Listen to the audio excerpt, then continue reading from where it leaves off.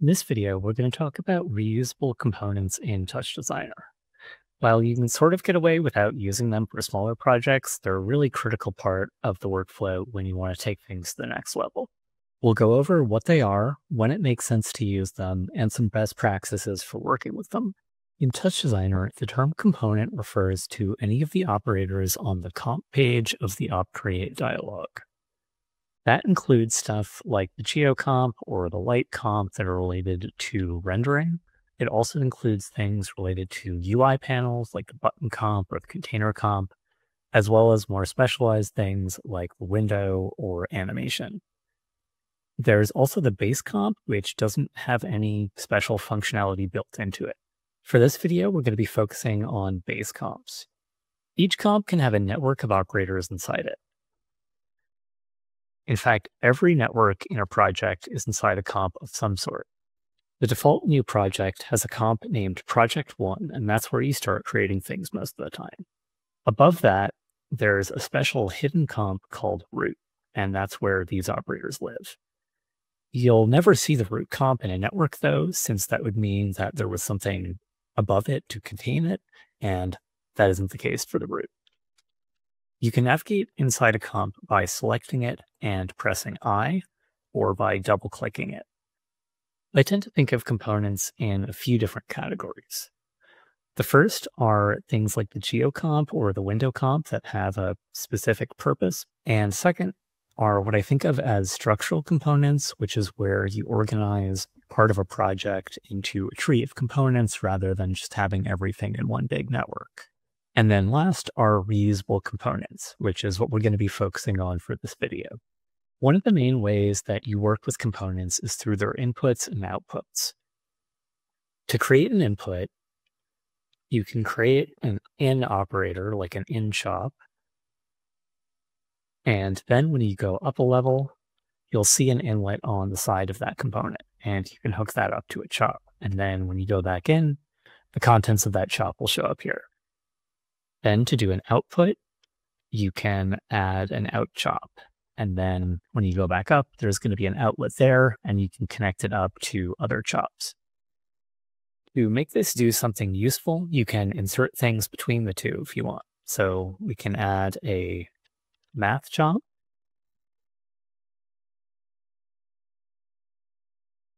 And then we can set multiply to 2 or something. So we now have a component that will double the value of whatever channel goes into it. Here we can change the input, and then it's always going to apply that same behavior and produce that output. There are in and out operators for a lot of the different families, including tops, chops, sops, mats, and dats. You can have as many inputs and outputs as you want. So here I'll add a text chop and just display the value of this channel in here. It doesn't really matter, but then we can add an out top after that. And so now when we go up a level, there's a second output here for top. When you start to have multiple inputs and outputs, it can get kind of confusing keeping track of which is which, especially if you have a bunch that are of the same type.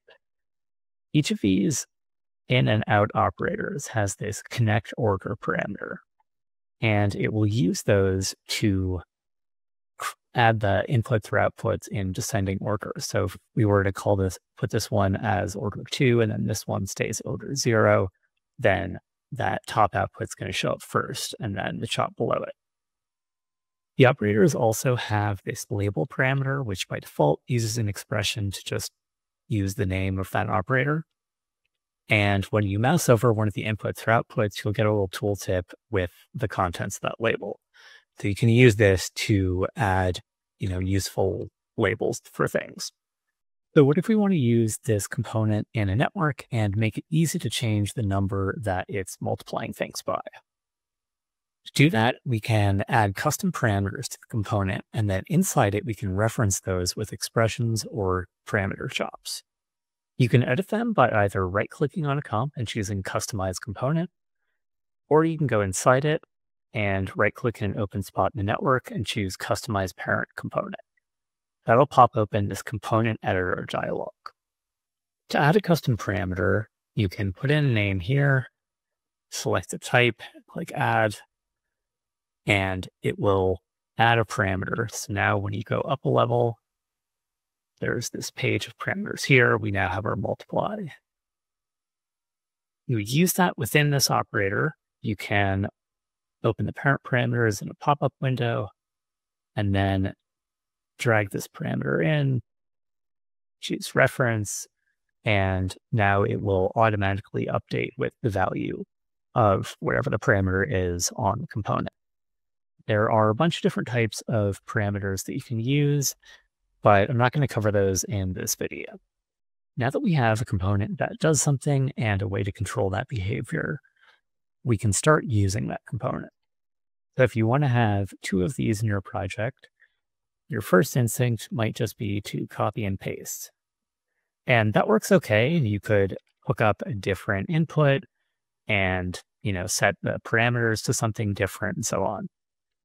But what happens if you decide that you want to change something across all of them? So you want to use, a different color for the text or something. So you could go into this one and, go into the parameters and change the color to something. And then you would need to go to the other one and then make sure to change it in the same way and make sure you don't change it to something slightly different. And that will at least kind of work for now, but it's going to become kind of a pain to maintain that, especially as you end up with more and more of these, or you want to make more complicated changes. So this is where cloning comes in. To make a clone, you can create a component of the same type, like here we're using a base, and then on the common parameter page, there's this clone master parameter. If you drag another component into that, then it will make this component a clone of that original one. And you'll notice that as soon as we did that, it automatically added these inputs and outputs here. And it also added the custom parameters. Whenever you change things in the original master operator, it's going to automatically update all the clones. If you go inside one of the clones, you'll notice that the network editor is kind of darker and it's showing this clone marker up in the corner there. And that means that we're inside a clone. So you can change things in here, but the next time that you update the master, it's going to wipe out those changes. And it also sometimes does that if you're loading the project in the first place. The only exception to that are operators that use this clone immune setting. And you'll notice that it kind of lightens up the operator in the network. And now this will retain these changes, even if the master changes. I don't recommend doing that, though, because it can get really confusing to manage unless you really, really need it to be the case. So if you switch that back off, then it'll just revert to whatever is going on in the master. Or anything that you want to have be different between the clones, like multiplier, you can use a custom parameter to control that, and then the 2 different instances of this can have different values for those multipliers. And they can have different inputs and outputs. So when is this useful? Basically, anytime that you want to have multiple copies of some sort of functionality or some feature that might differ with only a few properties, like our multiply parameter. If you find yourself laying out the same set of operators over and over, that might be a good time to put those things into a component and use clones instead of just copying and pasting. There's even a shortcut in the network editor where you can select an operator, right-click an open spot in the network, and choose Collapse Selected, and it will create a component with inputs and outputs as needed and move that operator inside it. There are some cases where this might break things like expressions, but in general, it tends to work pretty well. Components are also a great way to share things between projects, especially if you're storing them in external docs files, although that's a whole other topic that I'll probably cover in a separate video.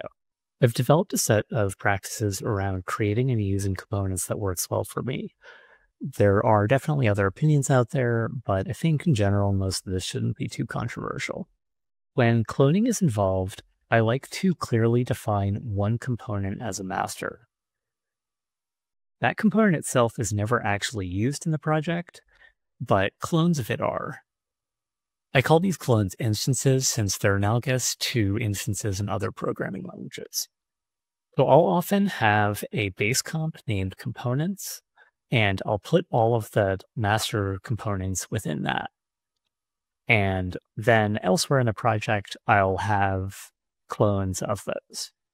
I'll typically name these with either a verb phrase like colorize or a noun thing like colorizer or something like that. To make it easy to make clones, I'll typically take the path of that master component, and then on the master component for its clone master, I'll put that path in there. And TouchDesigner is smart enough to realize that this is pointing to itself. So if you go inside here, it's going to not treat this as though it's a clone. But now, if you make a copy of this, then it will automatically have that clone master set up. So you could put that somewhere else in your project, and it will automatically be connected up.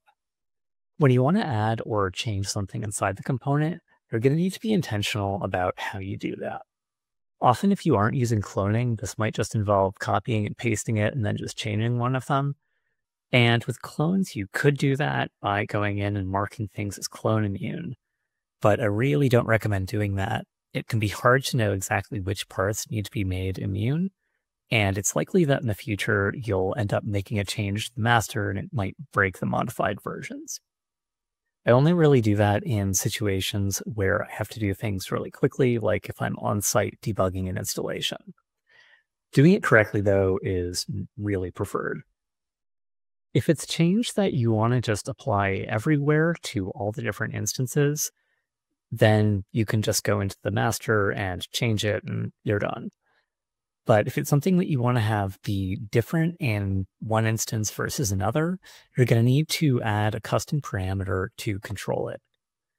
So that could be something as simple as just having, a toggle that connects up to a switch operator or something inside, or it could mean, having a default, adding a new input and then having a default for, components that don't connect anything to that.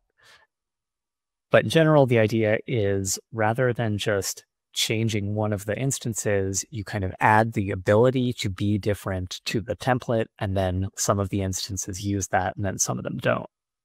So to recap, components are a great way to create reusable elements that you can use to build out your projects. You can use in and out ops to create inputs and outputs so you can pass operators into the component and get stuff back out.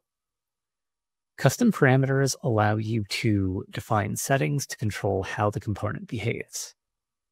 And cloning lets you set up a single template and then have multiple instances of it elsewhere in the project with different inputs and different settings to do different stuff. Components are a really fundamental part of how I tend to approach TouchDesigner, so hopefully you found this useful. In future videos, I'll get into related topics like using external tox files or structural components and so on.